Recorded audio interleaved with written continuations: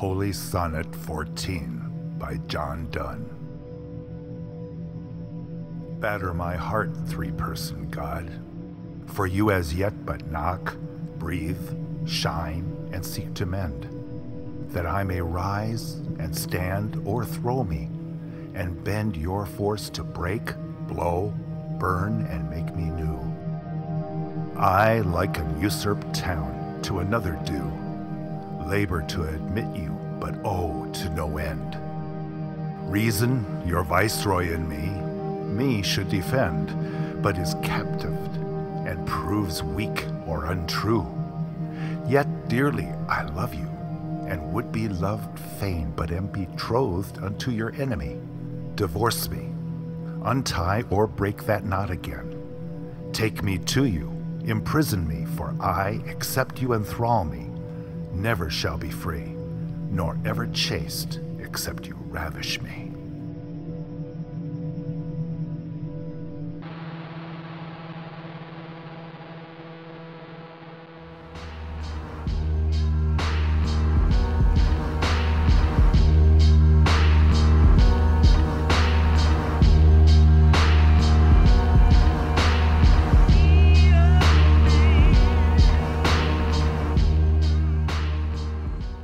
And welcome to this week's edition of Twin Peaks Unwrapped. I'm your host, Brian Kozowski, and beside me is Ben Durant. Brian, is so good to be back in the studio. Last week, we were away from the studio, and, it's so good to be back where we belong. We apologize for any audio problems we may have had. Well, boy, this past week, part 8, it's a crazy, crazy episode. I was wrong about my predictions. I had some of my predictions was on Twitter. I was like, Cooper's going to wake up. Audrey's going to be on it. We're going to have music at the Roadhouse. So you're saying all this stuff, and something came to my mind, and I'll make this real quick. Way back in the day when South Park was really big, and it still is, but the height of its popularity, South Park did a big two-parter. They were going to say who was Cartman's dad. Now, it's a stupid cartoon. You're like, who's going to be Cartman's dad? So next week, they say they're going to tell us who Cartman's dad is. Next week was a half-hour cartoon of Terrence and Phillip. People were pissed.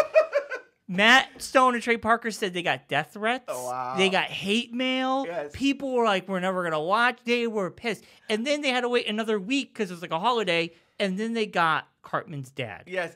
And so where this is going is right before part 8 can air, Brian actually texts me, and he mentions this story to me. Like, I am gung-ho. I'm like, okay, Cooper's going to wake up. We're going to get more story about Dougie's storyline. And Brian's like, I got to tell you about this South Park episode. And boy, were you right. They lynched through a wrench in everything. Yes. And this is such a big episode that we are lucky to have John Thorne on the show. Like, I can't think of a better person to have on this show and kind of understand part 8. I was relieved. Yeah. I was relieved. Like, that's we got good. The Godfather of Twin Peaks. The Godfather of Twin Peaks is beyond. If anybody can help us with this show, it's him. So we're on the phone with John Thorne, the author of Essential Wrapped in Plastic, and was it co-editor of the Blue Rose magazine? Yes, that's it. Yeah. How are you, John? Doing great. It's good to talk to you guys. Boy, this is a crazy part this week, and there's no better person to have on than you, John. I'm so glad you're on the show this week. Yeah, we're very lucky. We're very lucky to have you today. Well, thank you. I don't know if I'm the best person to have on, but I'll do my best. So this is part 8, Got a Light, and it originally aired on June 25th, 2017. It starts off like a normal episode. We've got Mr. C and Ray in the car. They escape Black Hill. Well, they don't escape. They are let go from Black Hills jail. Yes.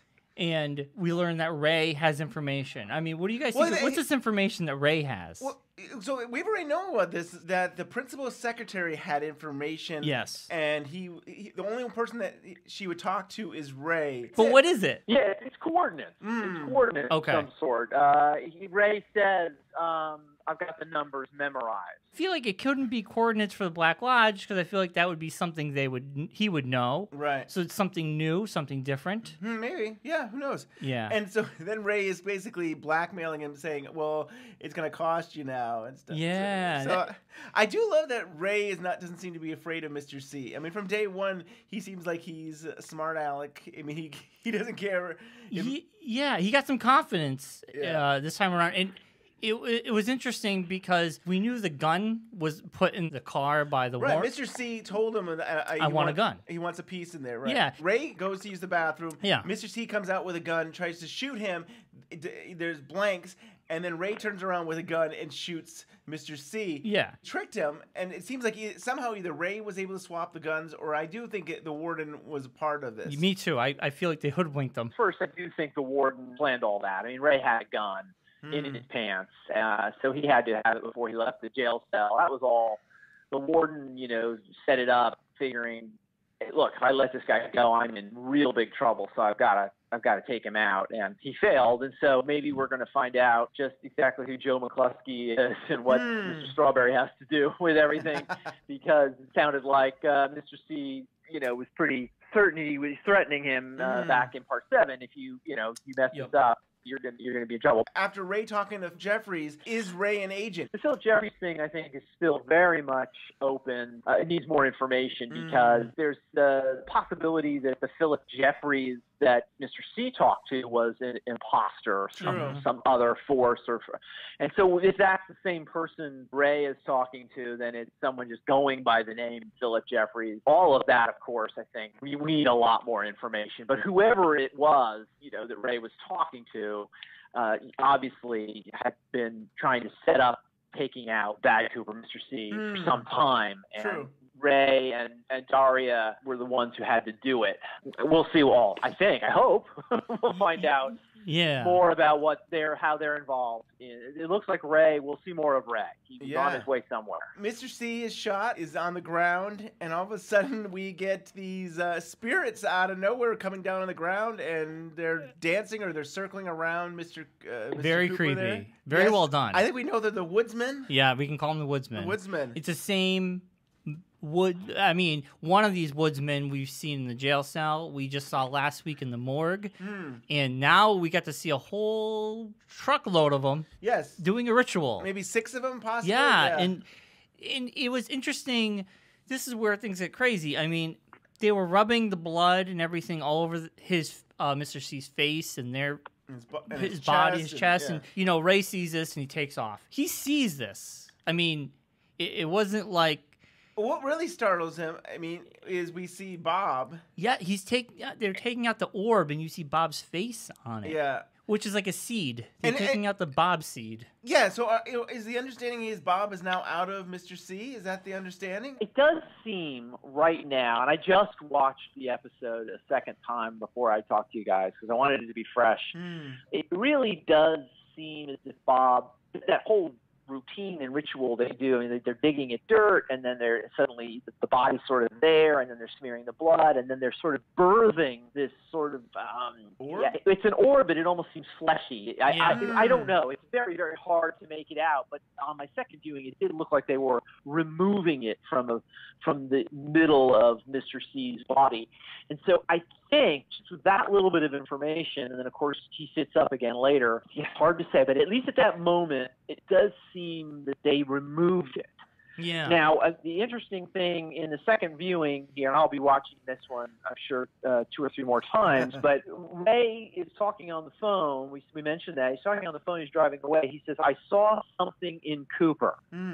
This may be the key to what this is all about. Right. Oh. So that's an interesting line. That confirms that Ray did see what we saw, and that was the face of Bob being inside Cooper and obviously being pulled out. Yeah. Right now, without having seen Part 9, it's quite possible we've got Mr. C removed from Bob. So we have just now the evil Cooper without Bob inside him sort of assisting him. So I would, if that's the case, then I would also speculate that this is a weakened Mr. C. Yeah. So we will see. Yeah. It's such new territory. I was trying to compare it to like Leland's death. Like, so Leland dies and he returns to himself, but Bob escapes. In this situation, Bob doesn't like forcefully taken out. He's forcefully taken out. So it's kind of is it like an exorcist or something? Like, is there like some kind of chant that they're doing? They're removing the bad seed. Maybe. Or, at the same time, are they healing? They could be healing Mr. C as well. I mean, I'm trying to figure out what it all is. If Mr. C was hurt and Bob could no longer be there, why couldn't he just get away and turn into an owl or something? The Leland situation is far different from what we have here. We have essentially a different entity. It's not really fully a human entity in Mr. C. He's half of Cooper, and he was divided. Cooper. My theory, of course, is that Cooper divided into two. I think that's fairly, obvious now, and. Half of him came out, and he was in alliance with Bob, as opposed to Bob using Leland like a puppet. And I mean, when Leland dies, I get the sense that Bob is discarding Leland. That Bob has the ability himself to move on. We see an owl later on in a shot, flying through the woods, and that Bob can kind of perhaps. Have a little more control over what he does with that body he's possessing. Whereas, and the rules are vague and nothing's been defined, and maybe Lynch and Frost themselves aren't fully, committing to anything, but there's an alliance more than there is a possession here, and that maybe in some way Bob was somewhat trapped within Mr. C, that he couldn't really have the same freedom that he had when he was possessing Leland. And so in a way, if you think back into what little clues we have in the earlier part of this story so far, we have Mr. C on the phone with the imposter Philip Jeffries, and he says, you're going back in and I will be with Bob again. And now in retrospect, it's almost like we're going to get Bob back. We're trying to free Bob.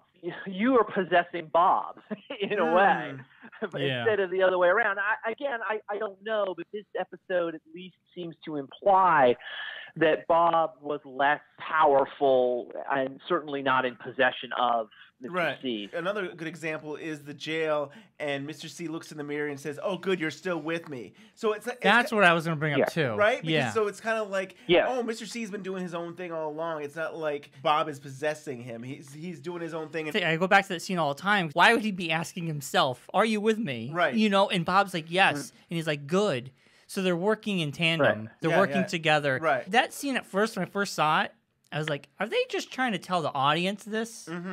But I don't think, looking back, I see why they did it. At first, I was just like, is this just storytelling to say? I thought the same thing. Yeah, is this for the new people? Why are they doing this? We know Bob is there. I just want to throw this out there. I already know I'm wrong, but I want to throw this up. Any chance Mr. C could actually be the real Cooper?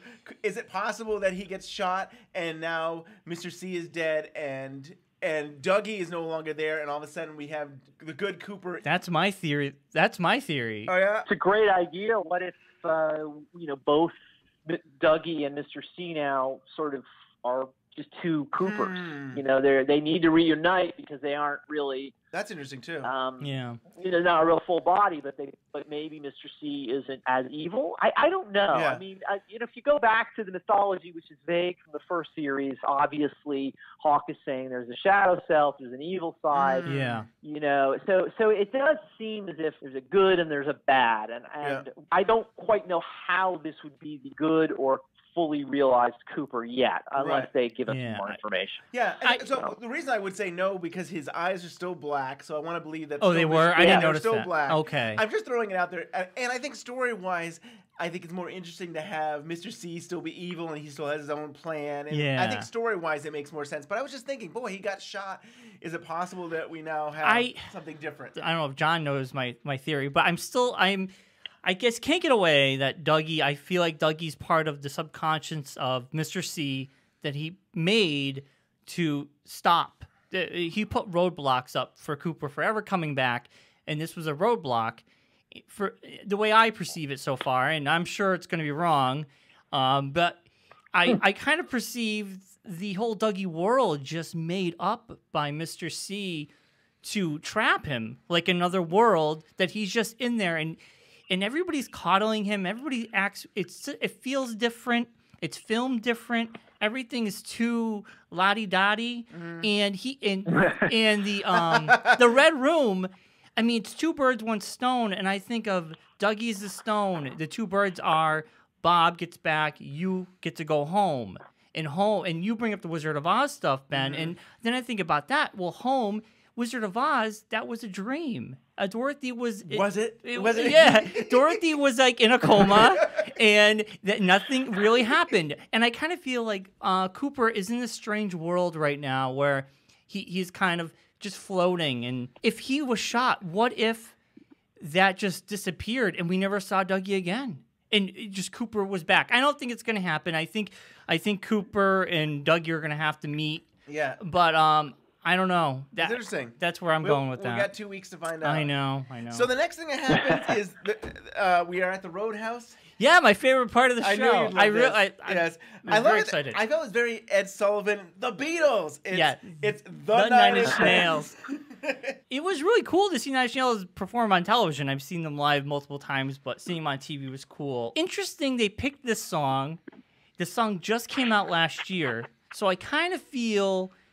Because Trent Reznor and David Lynch have a relationship. Yep, they worked on Lost Highway soundtrack. And David Lynch directed like 2 of his music videos. The song's called She's Gone Away. It's from an EP that just came out last year called Not the Actual Events. It's just like weird little things. And the lyrics, I was looking at the lyrics. I mean, if you read into them, they kind of feel like they could fit into the Twin Peaks mythology. Like the first part of the lyrics, you dig in a place till your fingers bleed. Spread the infection where you spill your seed. I can't remember what she came here for. I can't remember much of anything anymore. A little mouth opened up inside. And it kind of like, it kind of brought back imagery of Leland, Fire Walk with Me, with Leland and Laura trying to spread the infection onto his daughter. And his daughter escaping that. And I mean, he raped her. Yep. I mean, she potentially could have had a kid. Yeah. It's funny. I mean, I don't want to get too far ahead, but at the very end of the episode, we have a whole mouth thing and somebody. Yes, definitely. It goes right into that. The second part is, I was watching the day she died. We keep looking while the skin turns black. Cut along the length, but you can't get the feeling back. She's gone, she's gone, she's gone away. And then at the end, he asks, "Are you still there? Are you still here?" Which is interesting. That brings me back with the Bob scene. That brings me back to the Bob scene. So it's interesting lyrics. It's an interesting song. I think they picked the right song to be there. It kind of fit, you know? And I had a flashback to James singing. Because no. Wow. Just you and me? Yeah. Just you and me. No, this is why storytelling, not the emotions that song evoked, but because David Lynch brought us concert. Here, enjoy this. Yeah, I can see that. He lured us into some comfort zone because he's trained us these past 7 weeks. Your version of a comfort zone. Here's my comfort zone. But a concert to me, when I saw these Twin Peaks episodes, is, the show is coming to an end? Every time the show would come to an end, we'd see the Roadhouse. Intermission. Yeah. So he's kind of like, we're giving you a quick break because the next thing you're going to see is going to be hard to really understand. Oh. I take that because we saw James sing and then Bob attacked us. It was kind of like that same play on the way he did things. It reminded me of that anyway. Yeah. Real quick comment on the Nine Inch Nails section. Of course, first viewing, sort of kind of a long piece to put in right there. I think, though, that it was deliberate. I think it has meaning. I think that song, the lyrics are obviously cryptic, but, meaningful, and you can assign all kinds of different meanings to them and how they relate to the story. But the song itself, I think, might function as this transitional phase between one part of the story and another. Obviously, within the episode, it does. It's one part of the story and then a much different one. But I'm thinking maybe on a grander scale that something very, very, very significant happened when Bob was removed from Mr. C. It is it is depicted through music in a way that there's a transition happening, that the world that we come back to, and we do come back to Mr. C, is now a different world. And I think the rest of the episode may hint at it being a different world. And it may be different in just simply the way that now the forces are realigned, or it may be different in a more significant way. We can talk more about that later. But I think that song actually has a purpose in the narrative, the way it's structured. So I think it's more than just, hey, I like 9 Inch Nails, or which, by the way, in the credits, they are there with a quotation around yes, the. yeah. I think it's more than just Lynch saying, oh, I'm gonna indulge myself and put this long song in there. I think it had, in an 18-hour narrative, I think it had a purpose placed there. I totally agree. So after Mr. C sits up, we then go to the desert, July 16, 1945, the White Sands, New Mexico. 5:29 a.m. Oh, before we get the 5:29, I don't know if you guys picked up on this or if we can decipher this. It says 5:29 a.m. MWT. Mountain time? The interesting thing is it's 5:29 a.m. It's 1 minute before 5:30 in Twin Peaks. Would that make it 4:30? 430. That's a great observation. That is really, I didn't think about that at all.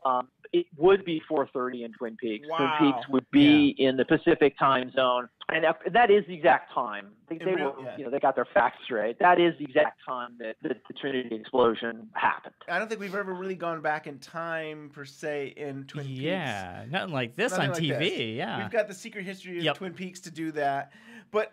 Briefly, we had this whole Manhattan Project that was done. I think it originally started in New York, where they were developing the world's first atomic bomb. A guy named Pavement Oyster says.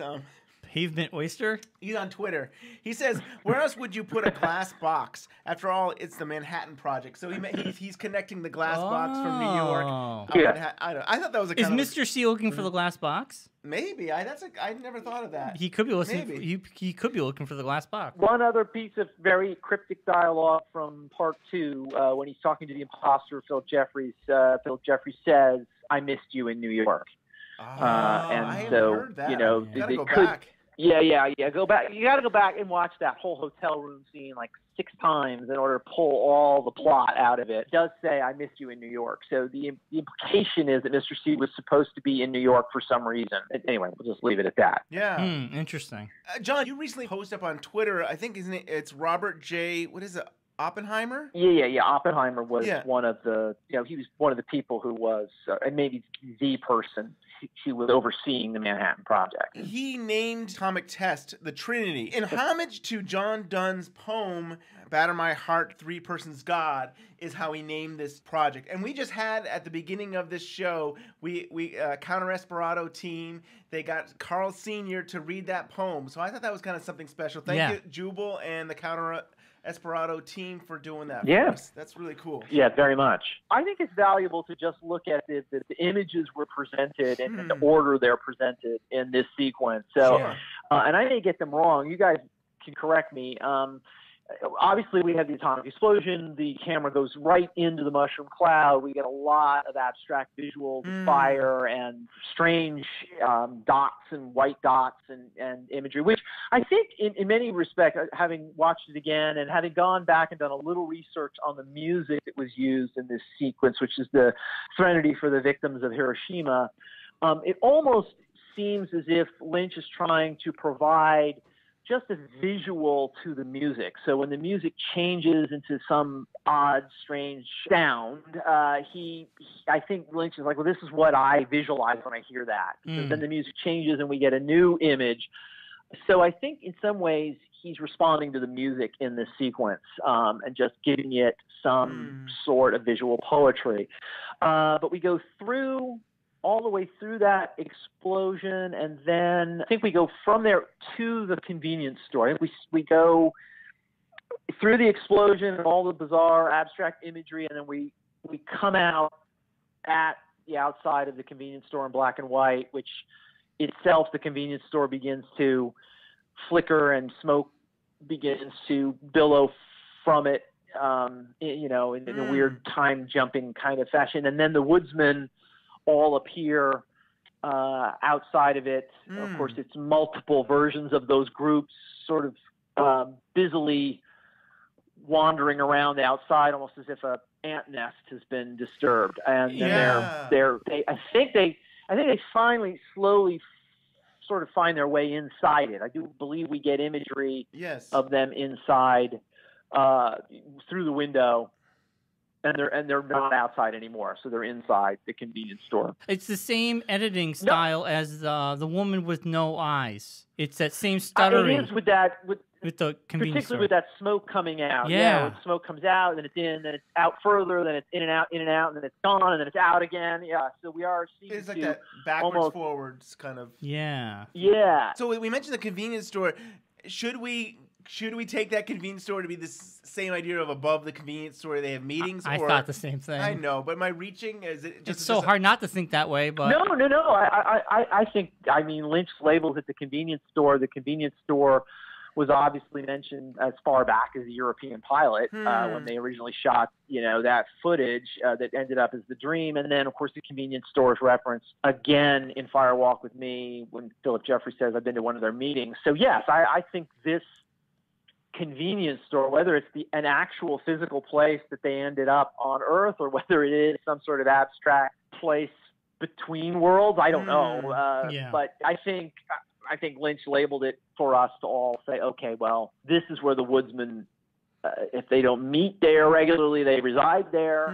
And the concept of above the convenience store doesn't have to be a three-dimensional concept. They meet above the convenience. Above could mean anything. It could be on a plane above that. It could be, like that box that floats in space that Cooper went through, that it just, there isn't any three-dimensional navigation that we could go around. If that is deliberately, we're supposed to recognize, convenience store's been introduced into the story.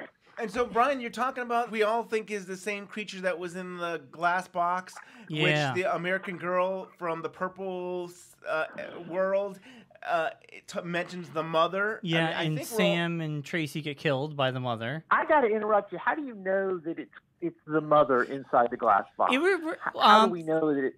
For me, from what I saw, I don't know. But my theory... Okay, so it's not been somewhere... It's not somewhere been defined in closed captioning or something. They haven't defined it in the show, but I remember the first episode seeing the figure that had breasts. It was a topless woman with a hole in its face. And maybe if I go back, maybe if you lighten up the image, you can see the little ears. I don't know. Then you have Mr. C holding the card with that figure's face. It could It has horns. It has horns. Actually, the first time I've seen the horns is in this episode. Yeah. I didn't see horns before. And then now we get to see it spitting out. But John, you're right. I think we're that pounding the door. Part 3, and woman says mother, but you're right. It doesn't have to be that. I guess I was thinking there's a creature sound. There's some kind of being out there. Yeah, she says, "Hurry, mother's coming." I connected it. It doesn't have to be. It could be a whole nother. It could be a woodsman. I don't know. It could be any. But it can't be a woodsman because it's mother. Yeah, the mother gives birth because I feel like Bob is out, but mother wants him back. And I think mother is more powerful than Bob. What's more powerful than you is your mom. So now Bob's got to. Bob is out in the world. We don't know what he's doing, and mother has escaped, and nobody really knows about. Mr. C seems to know about Bob. So that's Mom. what we're leaning towards. But you're right, John. Yeah. There's no concrete evidence other than our theory. What do you make, John, of this creature? And I don't know if they're puking out or Gorbondo beans. This is all still, we don't know. I must say the first time I saw that figure floating in space, I did think of the figure we saw in the glass box, but I think there are some differences. The one in the glass box seemed to be decayed or damaged in some way. It could very well be the same figure, and certainly that's the first connection we make, but I hold off from committing to that. I don't really know what this figure is. Obviously, it does sort of puke or spit out this viscous stuff. And what is that? We don't know. I mean, again, we can go ahead and start coming up with all kinds of ideas. Yeah. But I think it's pretty evident that it contains within it, sort of suspended within this gel or fluid or whatever, are a lot of eggs, quite a few eggs, and then sort of tucked in to this stream of stuff is the black image of Bob, which almost looks very much as if he doesn't belong, as if he is a cancerous growth on whatever this is, or that he's a stowaway on whatever this is. And I do have a theory here, but I rarely read reviews of the parts as they come out because I'm writing about it and I'm trying to stay as clean as I can. Yeah. But this one I did read. I read a lot. I read the Esquire and the Vanity Fair and the Entertainment Weekly and a lot of the things that have been online, and almost every one of them, I think, in fact, in every one of them, they call it, this is the origin story of Bob, and this is how Bob came into the world, that there was a rift in realities and because of the nuclear explosion, and so Bob came into the world. And that may be true, and I will tell you right now, I hope that's true in some way, because I like that idea. I just don't think it is. I think Lynch is doing a flashback in some respect here. Time is so slippery in Twin Peaks. If you look at it strictly in terms of a linear set of images, Bob is removed from Mr. C, and the next time we see him, his face within this bulbous mass, is in that stream of puke or whatever it is. Yeah. So and we can't say for sure that it's 1945. Obviously, the implication is, and we're set up to believe that, and it probably is. But Bob is in there, and I just seem to think that this is where Bob showed up next. I think in terms of his narrative or his story, they take him, and then this is where he comes out next. So that this is not necessarily a flashback to how Bob entered the world or began. This is how Bob is getting back into the world from having pulled out of Mr. C. And if that is the case, and again, I will tell you right now, I hope it's not, actually, because I think it makes it very, very hard. It will be very, very difficult to analyze this show, but of course, that's what Twin Peaks is, and we love it for that. But I just can't shake the idea that Lynch deliberately showed us this face of Bob being pulled out of Mr. C, and then the next time we see it, it's being puked out of this thing. And I think he wants to think that this is where Bob ended up after that. And so the implications for this, it's way too early to tell. It could very well be that Bob is finding a way back in to the world in an earlier time and can now potentially alter the timeline. And so that things may end up changing. I've got the weight of Mark Frost's book on my mind. It is weighing me down. I cannot be free of the shackles of that book. And I'm not trying to make anything negative. I love that book. But that book obviously posits something very different in terms of the timeline that we know. So I have that on my mind, and I can't help but think, how do we get there? Maybe it's a forgery, but maybe not. Maybe, in fact, something significant happened in the past to change the timeline, and maybe this is it. Way too early to tell. And for everyone listening, I hope I'm wrong. Yeah. I think this may be Bob coming back into the world. Took it as like, we're seeing the beginning. I mean, I love this episode. It was beautiful, and I was immersed.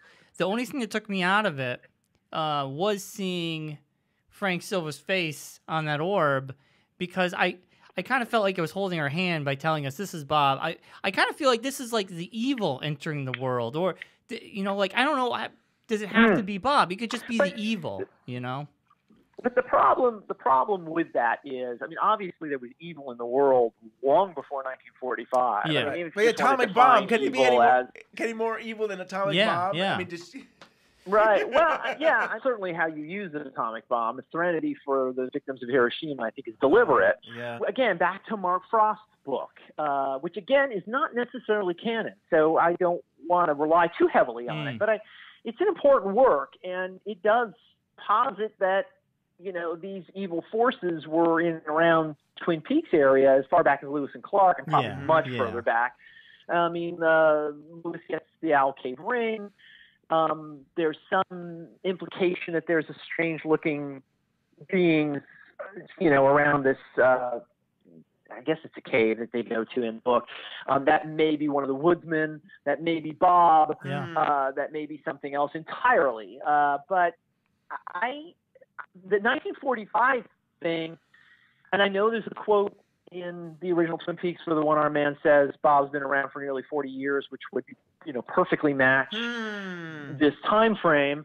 But maybe this is where Bob came into the world. It's quite possible. That's what really I'm going is. with right now. Obviously, the Black Lodge forces, they had to have existed before 1945. I would say, given what we've seen in Twin Peaks. But maybe not. And Frost and Lynch may be saying, no, this is how we're going to define it now. This is the beginning.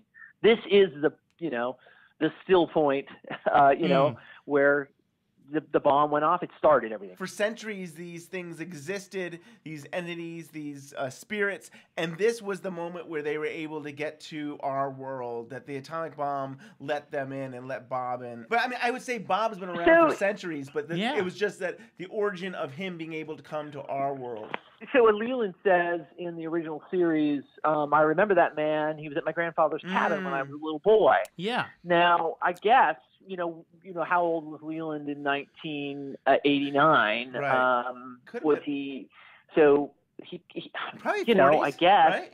Maybe 40s? Yeah. So it could work. The timing could work. I mean, it's very possible. And I like it.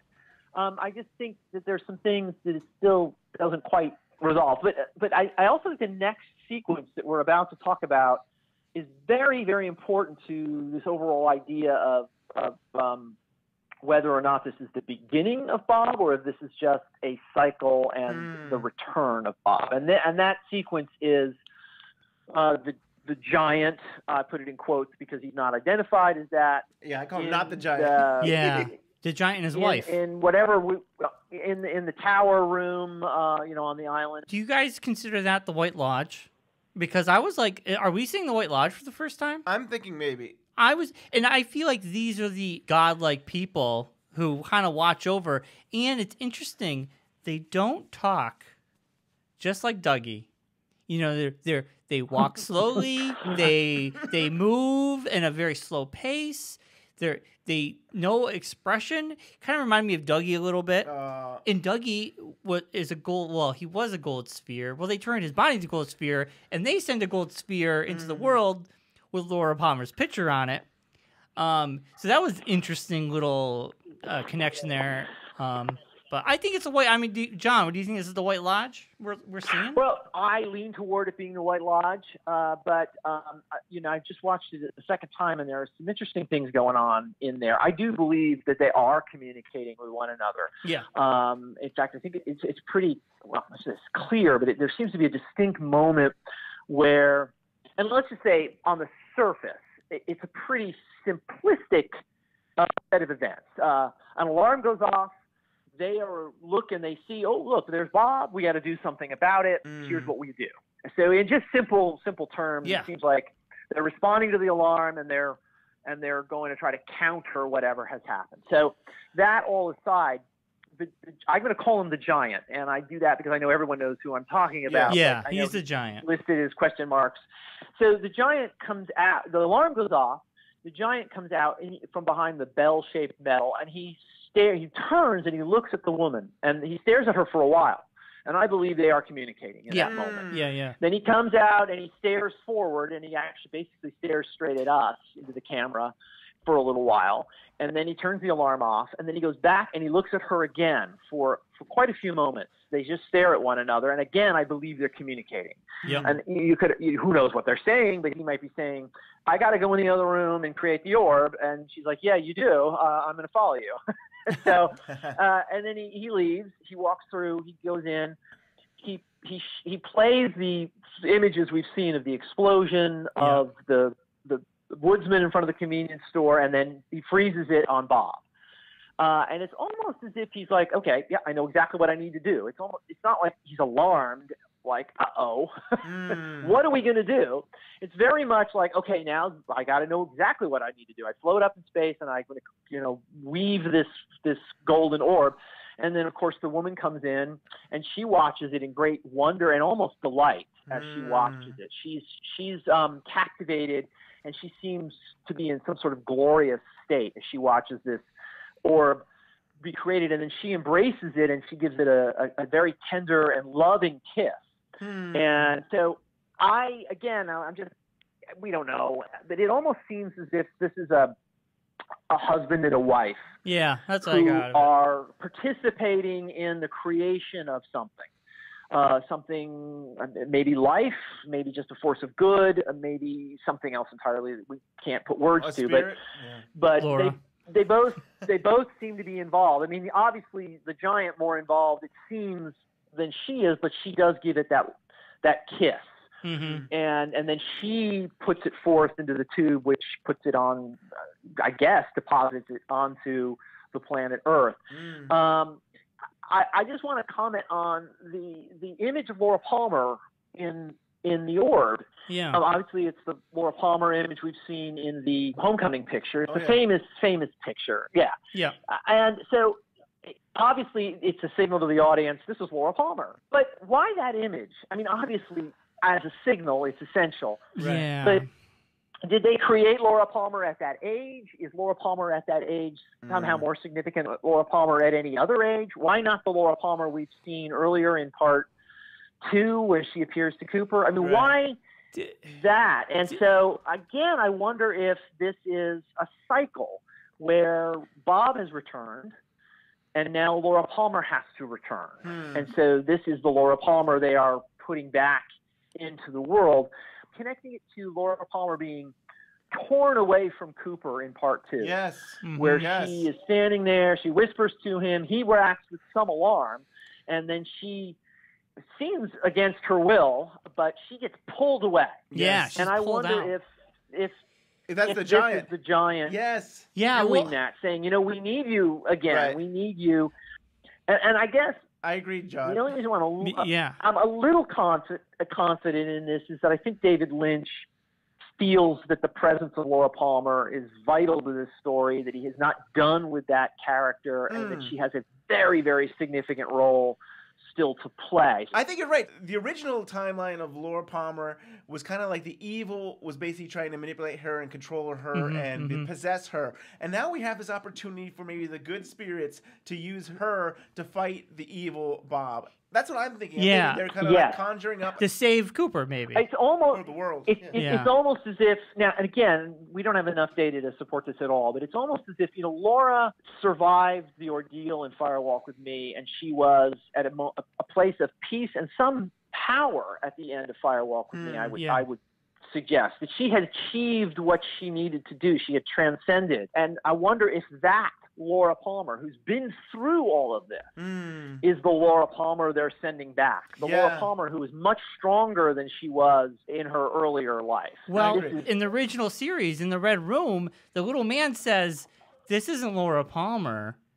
She looks like her, and she's filled with secrets. So that person we saw, was that the sort of like, we have Cooper and a Dougie. No, but I think it's Laura Palmer. I mean, and then at the beginning of this series, she does the same thing too. Says, I feel like I know her, and then all of a sudden she goes back to I am Laura Palmer. Yeah. They are sending Laura Palmer. When are they sending her? Who says just because we see her go back into the Earth does that mean it's 1945? Do we reboot? Was that a hard reboot of Twin Peaks? Is that a Lynchian hard boot? Like, was that like, we're putting the brakes here because Mr. C was killed? I hope not. I hope and we're going to go right back. I think there's still plenty to tell in this timeline, but I know the book, and I know there's a lot of hints that we could be rebooting. But I hope we continue. Go forward. Yeah. Go forward. I mean, yeah. And there's two things, John, I want to bring up because you just talked about it. Yeah. The bell. We saw that bell with sure. Part There's 3. a couple of them. Yeah, yeah. So that bell is an alarm for in multiple outer space things.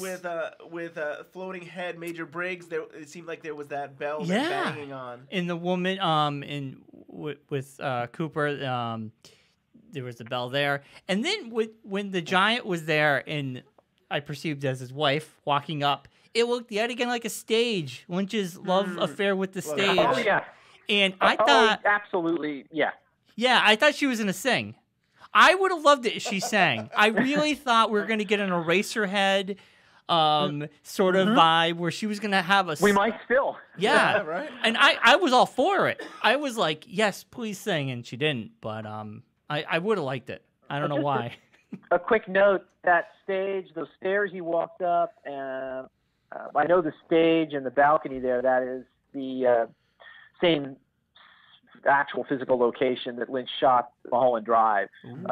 When, I think it was Tower Theater. I think, well, and again, we talked about this in earlier podcasts when we were discussing, I think we were just discussing Elephant Man. There's a stage at the end of Elephant Man. I mean, Lynch loves stages. He loves to have a stage.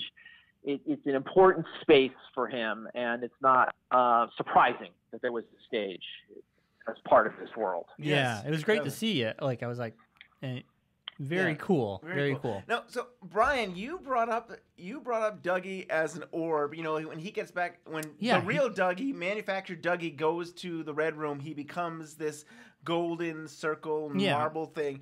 Could this be the whole idea of the manufacturing thing? It comes out of your head, out of these spirits' heads, and they... Was this Laura manufactured?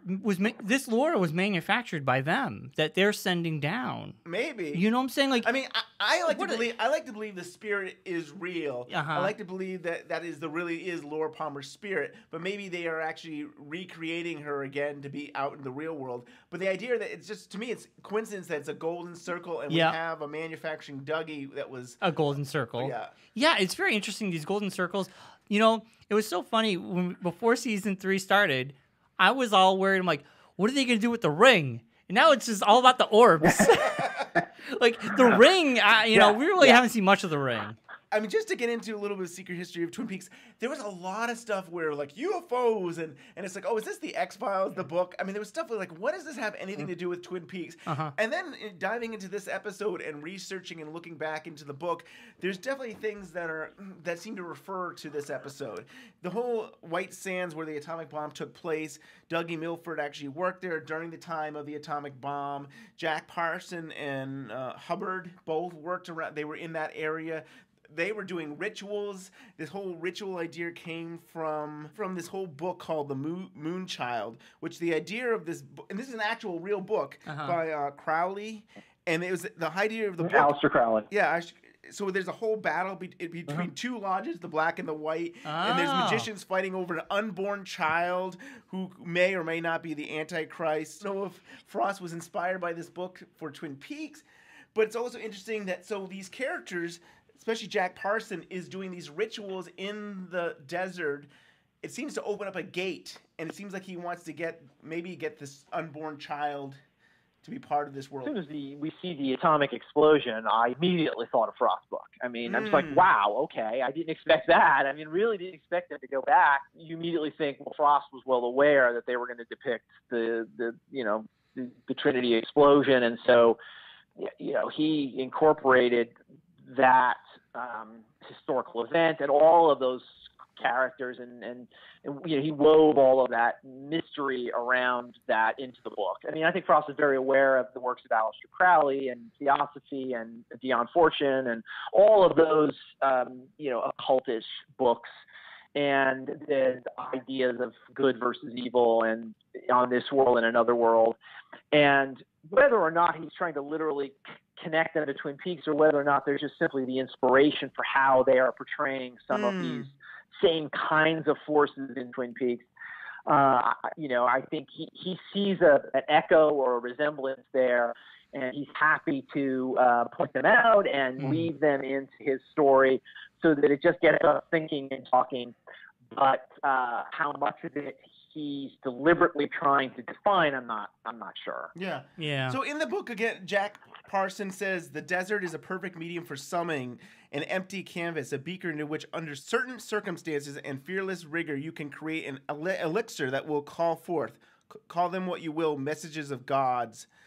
But it seems to me that they have this idea of doing a ritual. And so my interpretation of this, could the atomic bomb be that opening ritual that opens up the gate to allow the spirits into the world. That's my interpretation. I'm looking at Mark Frost's work, and I'm looking at what I'm seeing in the show, I and I'm agree with thinking, that. is it possible this is the ritual that by such force, such explosion, we're not able to break open the worlds to do that and let them in? So that's my 2 cents. Should we go into the egg? We should go not only go into the egg, but we should go in not past 1945 and move to 1956. Yes, that's the time period. You're right. I think the egg came out in 1945. I think Lynch kind of tries to convey that this is the same place. It's the sands, it's the desert, right? And he starts us in the frame in the picture in 1945. So we are back in 1945 when we start.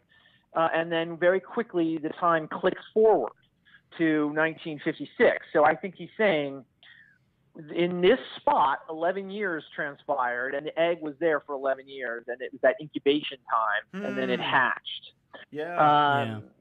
I mean, I'm not sure it means anything or if it's of any importance, but I do think the egg had been sitting there for over a decade, and then it hatched. Right. The egg isn't Bob, right? I mean, like we should interpret that roach, fly, frog thingamajig is not Bob. I've heard 2 things. People are it's very interesting. I seem to be talking about this.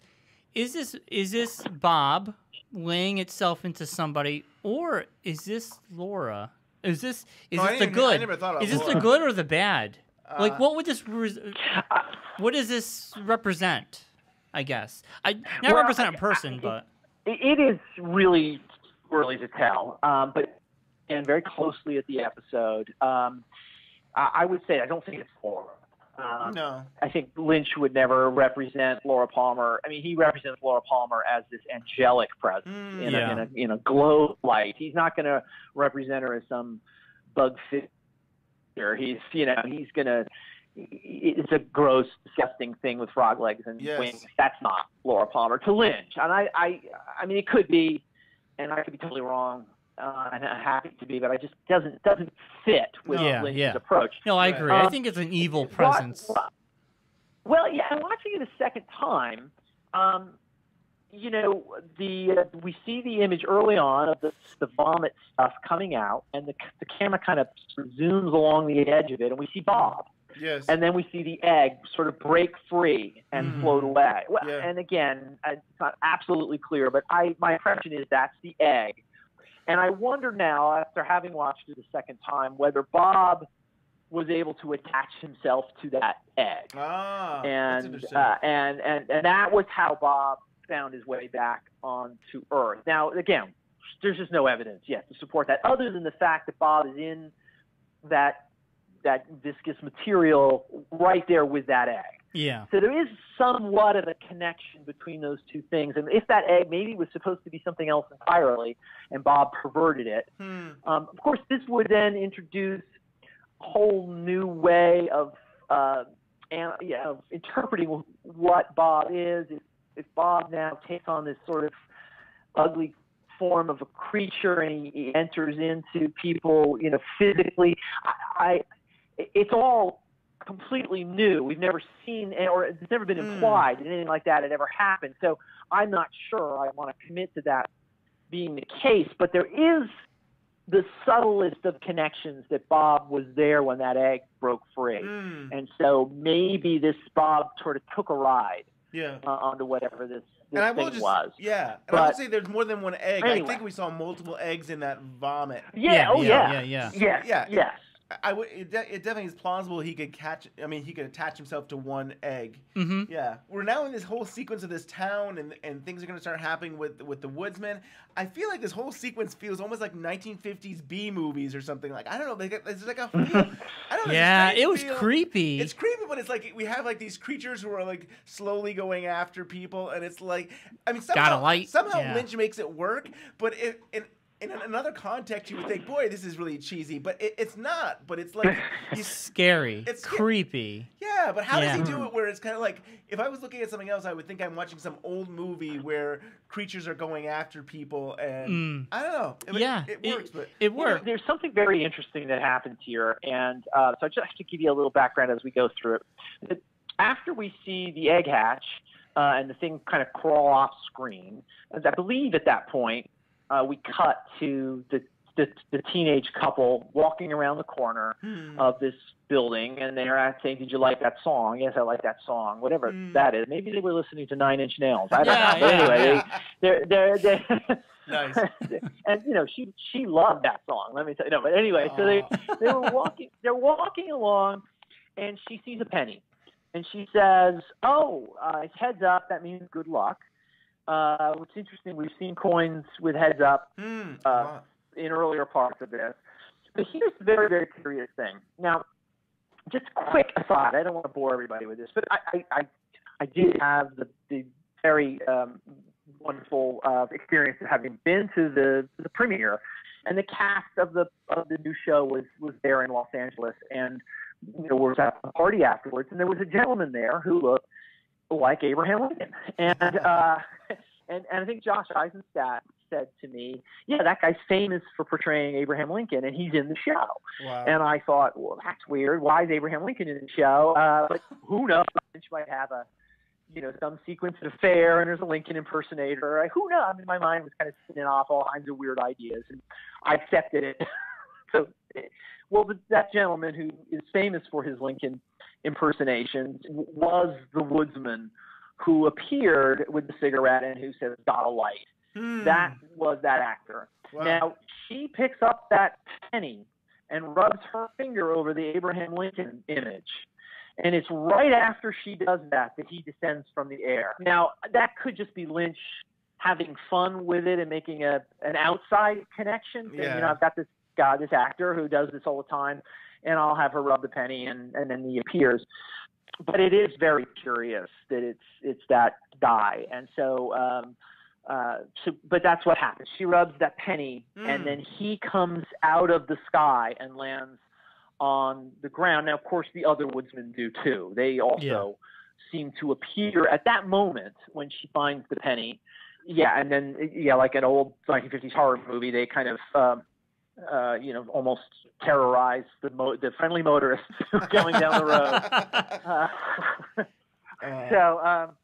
Anyway, I just wanted to put that little bit of information. No, that's really interesting. That is interesting. It's like a little nod, right? And so eventually the woodsman gets his radio station, and he's very creepy. And I mean, he's killing people, squishing their heads. Very, Lynchian, like a lot of squishy noises and the blood, and it's great. And then he takes over the radio station, and he says that this is the water, this is the well, drink full and descend. The horse is the white of the eyes and dark within.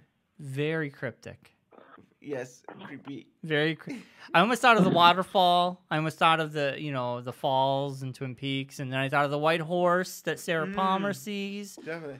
But beyond that, it's just creepy. Here's my read on it, and I don't know if this makes any sense at all. You guys tell me. So the white of the eyes, don't they equate the idea of the white of the eyes of someone who's very, very afraid? Their eyes, you see. And so that's the only thing I connected was that it was fear. Yeah. The white of the eyes is fear. And, of course, fear connects back to the stories of past Twin Peaks. So it's a loose connection. It doesn't necessarily hold together, but the horse is the white of the eyes. And what is the white of the eyes? I just thought that it was the expression of fear. Wow, interesting. And it's funny, the old series, I mean, from episode 29, we had all these people with white eyes in the Black Lodge. Yes. And then we have Mr. C now with black eyes. But, I mean, again, it's interesting, the whole eyes. I thought he was wearing contacts to conceal the white eyes. Because I was like, it's interesting he has dark eyes and not white eyes. Right.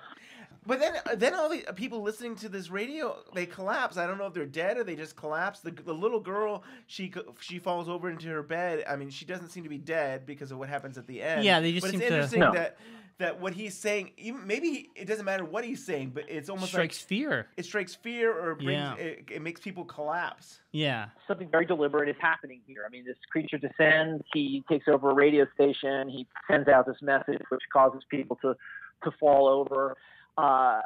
He does not stop chanting that sequence of phrases until the weird creature has gone into the mouth of the girl, and it enters into her mouth, and then she closes her mouth, and it's only after that he stops.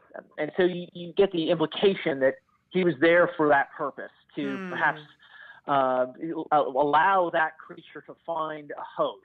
He just put everyone to sleep. And it whether or not she was the one they wanted, or whether or not it was just whoever was closest to the creature, is unclear. There does seem to be, again, the most subtlest of indications that she might have been important because she found the penny.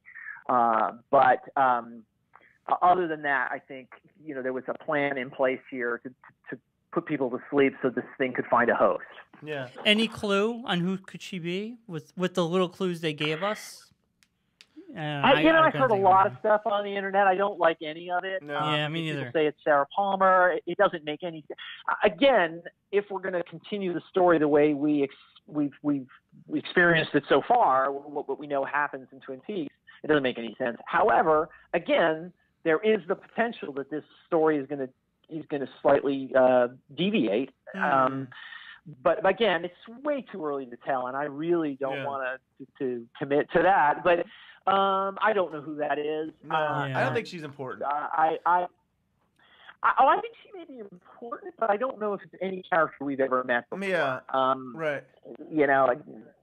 Again, at the right age for those two, the boy and the girl, to potentially be one of the adults of Twin Peaks. So it's Sarah and Leland Palmer. I've heard that, and there's no evidence to support it, and there's certainly no evidence that says, it's definitely not it. But I think we just have to wait and see. My hope is that the story is continuing, because there's just so much good story already happening in Twin Peaks and everything else going on. I hope it continues, but I hope this is kind of like foreshadowing what might be coming in the future. I'm hoping that maybe we're getting a little sense of the Woodsmen and what they've done, and maybe other things that have happened in the past, and maybe we're going to see.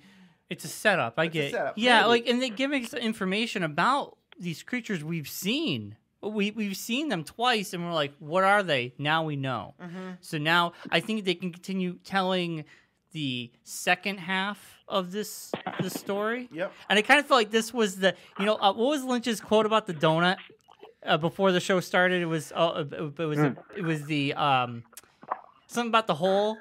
I don't what was the quote, right? And I think about this episode was the jelly-filled center, the good part. Like, when you eat a donut, you eat it and you get to the center, this is so good. Yes. And then you go to the end. So now we're at that center, the juicy center.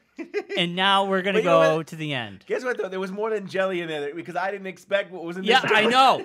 Can you the look on Ben, my face, when me and him are texting what's going to happen, and Ryan texted me, and then this is out of left field, right, up and down field, not even expected. It's great. Yes, not what I expected. I do think this is obviously it's a critical episode. I think this is the episode that is going to define what's come before and what's coming. And I think it is positioned very, very close to the middle of the storyline. And so I really do think that this could very much redefine the Laura Bob relationship, and let's assume that there is no change or deviation in the timeline. That this timeline is going to continue the way we know it does. Even if that's the case, it still makes you realize that the original Twin Peaks was this tiny, narrow view of this much larger story, that Laura Palmer was a far more significant being than just a teenager in a town, and that Bob himself may have been much more significant being than just sort of a wild demon who kind of got loose from his master. So I obviously this episode is giving us some background into the mythology of Twin Peaks. The Woodsmen are extremely important, and these forces that are at play. And hopefully the rest of the show will allow us to piece some of this together and get a better sense of the larger scheme that is the world of Twin Peaks. We're in brand new territory now. Yeah, yes. It's exciting. Yes. Very much. Did you notice at the very, very end, the woodsman walks off into the darkness, and there's a very distinct sound of a horse whinnying. Yes, you hear the horses. Oh, wow. Yeah. Yep. You hear the horses. It's weird how this shapes what we know and what we don't know. That is exactly right. I think this hour that we saw, reshapes how we look at all of Twin Peaks. Yeah, definitely.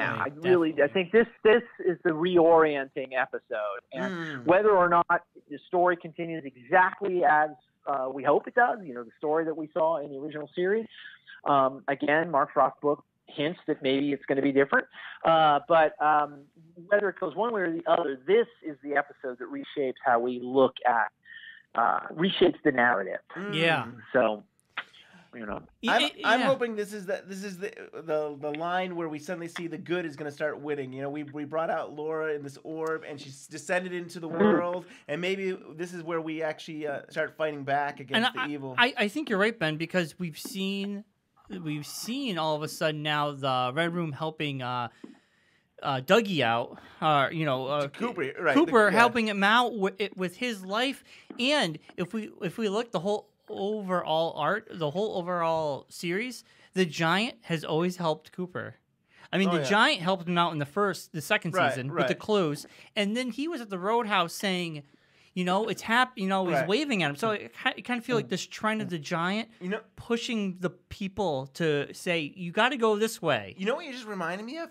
So way back at the beginning of the second season, the Giant talks to Cooper in the bed, and firstly he says, where have you gone? So I always thought that led us to believe that we're not actually in the Great Northern anymore, like that whole light. But there's a moment where the Giant actually, I think he puts out his hand, and there's almost like a beam of light that goes into Cooper. Yeah. It makes me think of this whole orb thing, it's interesting that it's another light. I need to think more about it, but this definitely seems to be this light that the Giant is a key. Yeah. Definitely a big key. Not the Giant. Oh yeah. Or not the Giant. Whatever his name is. Actually, what I've been thinking about is I wonder if they're putting question marks because it could still be the Giant, but maybe he actually has a real name. Like maybe at some point we're gonna learn who he really is. The Giant was named by Cooper. Cooper's the one that said, "Hey, there was this giant in right." my that's not his name. That's very true. I mean, it was Cooper who basically gave him the identifier, the Giant, and so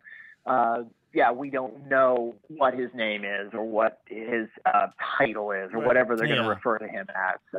But I expect that those question marks will be replaced by letters. Later on, and we'll get it.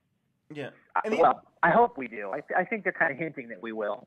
I think so. Yeah. And in the beginning of part 1, we have Cooper sitting in a chair, and right across from him is not the Giant. But I swear that's the same space that we saw in this episode where the woman was sitting down at the very beginning. Yes. That's where Cooper was sitting down. So it's interesting that Cooper has been in this space. Mm-hmm. I always thought that it might be the future. He actually might not have done this yet.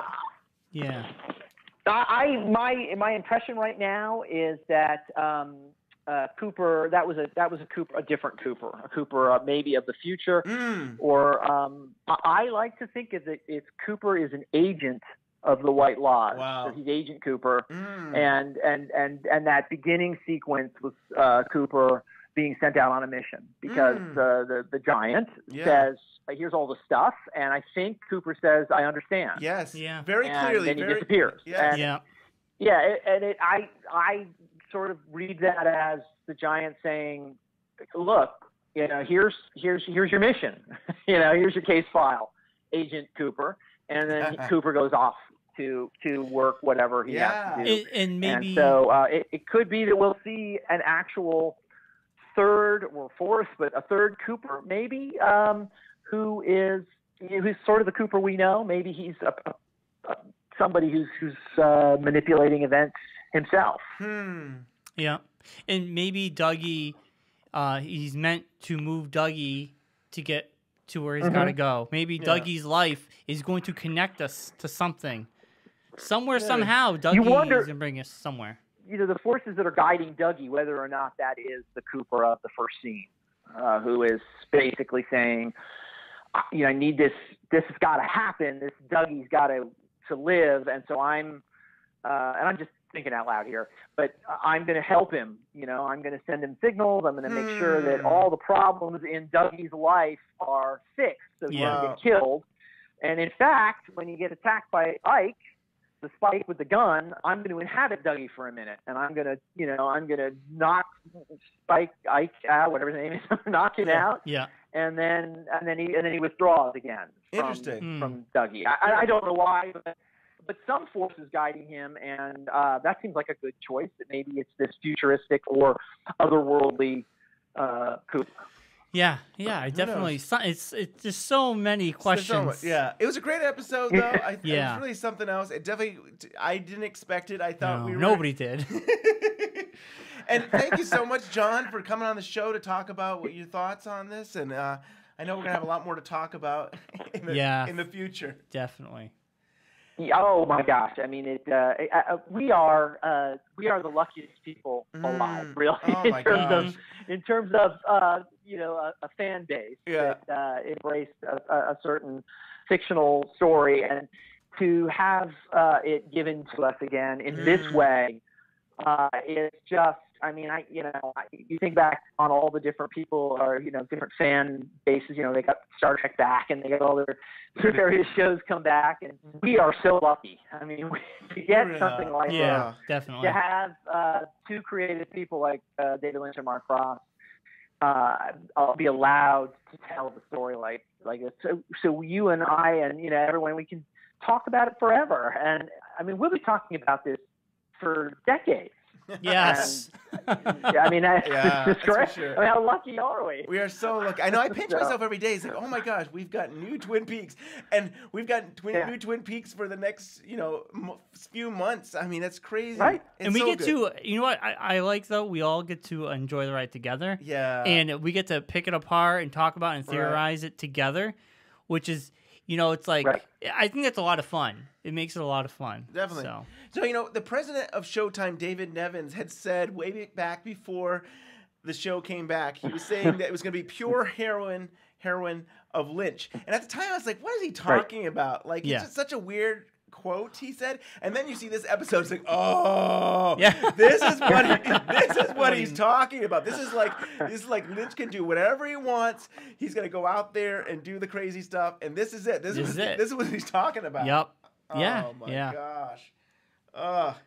Yeah. Well, thank you, John. Thank you so much for your time.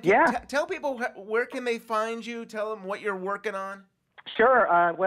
They can find me on Twitter's the best place, which is @ThorneWhip. And my blog, which I haven't time to work on at all, which is abovethestore.blogspot.com. But right now, really, I am focused fully on Twin Peaks. I'm writing synopses and notes and what analysis I can, given what we've got, for the Blue Rose magazine, which people can go look for the Blue Rose. We've got issue 1 and 2 out. Yeah. And they've been fairly successful. We're really happy with working with Scott Ryan, who, does the bulk of the work on this project. So all credit to him. But we are trying to put together some sort of episode guide that has some substance and value to it. And I think right now, I don't think I'm giving anything away. The plan is basically to do it in 2 parts. We were going to try to get all 18 into one issue and then have it out to the printer by September. But Scott and I were talking the other day, and we're like, how can we possibly really analyze this properly? Like I said, it's going to take years and years, but we want to get at least something of substance out. So I'm working on that. So issue 3 will be out this fall, and issue 4 shortly after that. And then I have a book, The Essential Wrapped in Plastic. I think most of the people who are listening know about that. It's available on Amazon, and it is a pretty substantive analysis of the original Twin Peaks. It's a must-have book if you're into Twin Peaks. It is must-have. Yes. Thank you, John Thorne, for being on today's show. What an amazing episode. What an amazing podcast today. we're going to be talking about that episode for years to come. We don't know what's going to happen next, but that episode just really changes the way we talk about Twin Peaks. It changes a lot.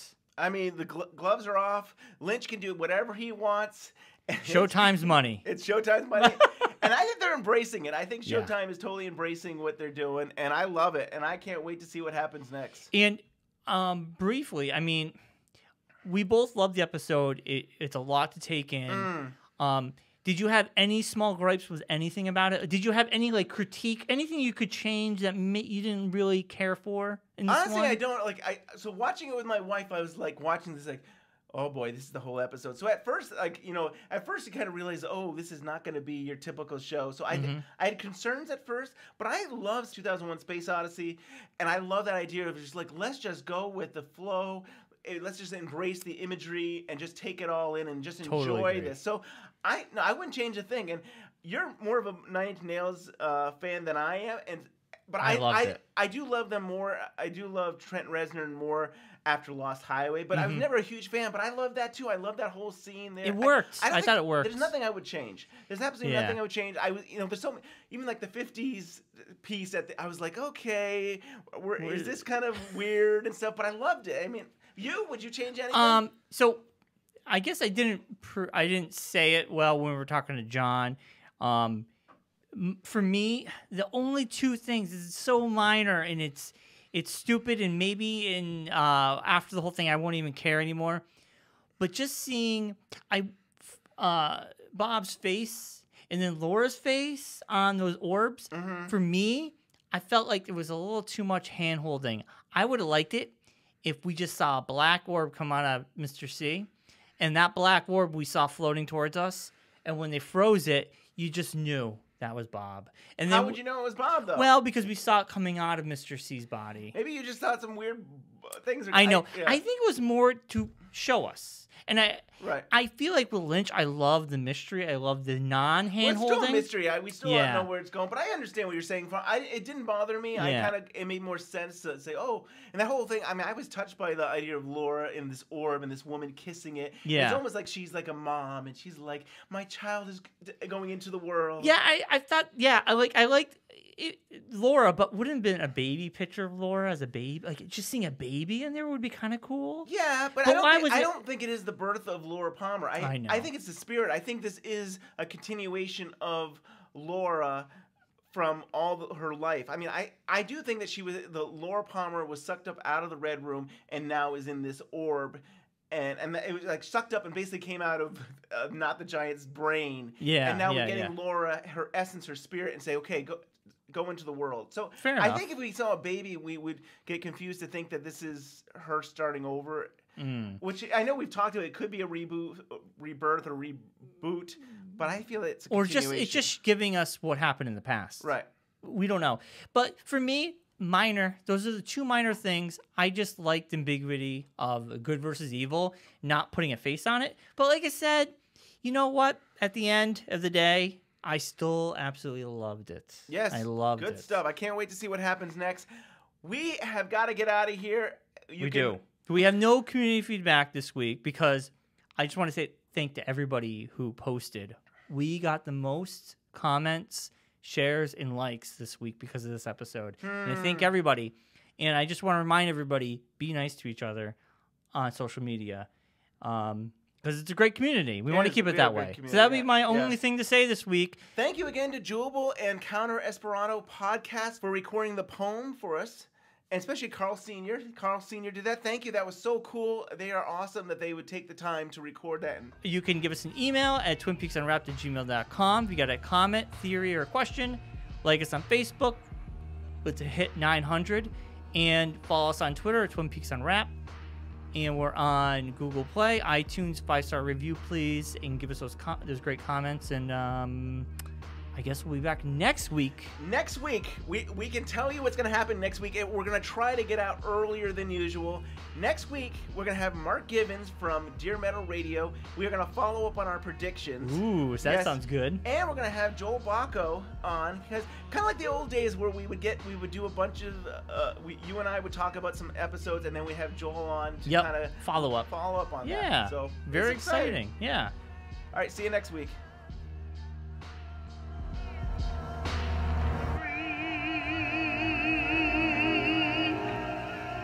I'll see you in the trees. I'll see you in the trees. Under the sycamore.